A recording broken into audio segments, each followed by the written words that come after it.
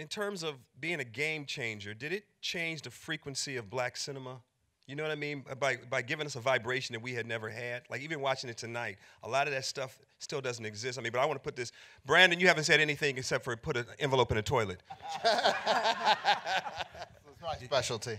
No, talk to me about your parents, but the movie's impact, seeing it again tonight.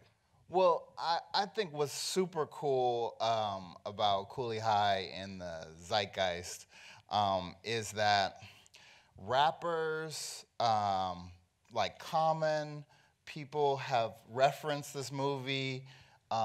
It's been an inspiration for people like outside of film, as well as obviously hearing things like John Singleton was influenced, and Spike Lee has always been super kind and generous about my dad's work and the influence that it had on him.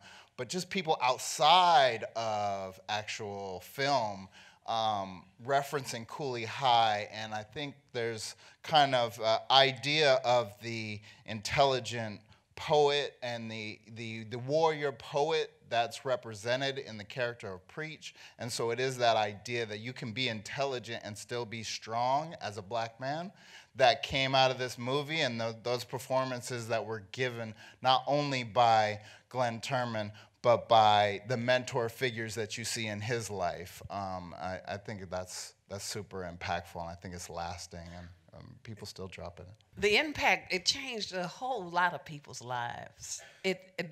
First of all, I can speak on it in terms of being a professional actress, but more so in terms of being a member of the Cabrini Green community, because we got a bum rap, as most African American communities do.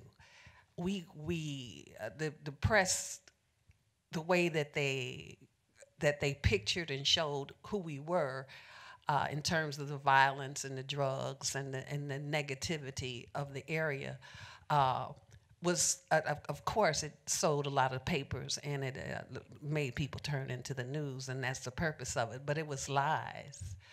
What it did was it showed our community in a way in which we saw our community.